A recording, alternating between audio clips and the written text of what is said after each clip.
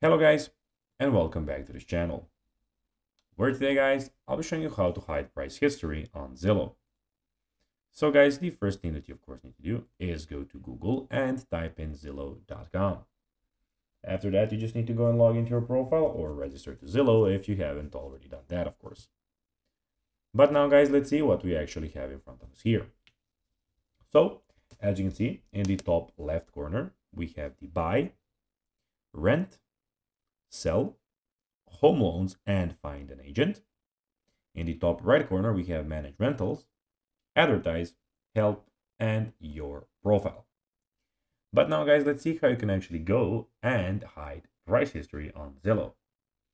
So visit the Zillow website and log into your account. Click on your profile icon in the upper right corner and select your home from the menu. Then click on the title for your home to load the property page. Click on edit listing after that. Then change the price history status to hide. You will have the option to select no longer for sale. Click update status to save your changes. This, when you do that, will hide the price history from your property listing on Zillow. So guys, that will be everything for this video. I hope that you found this video informative and entertaining, guys. If you did, don't forget to like this video, share it, subscribe to the channel, and put the notifications on, as guys, this really helps us grow our channel.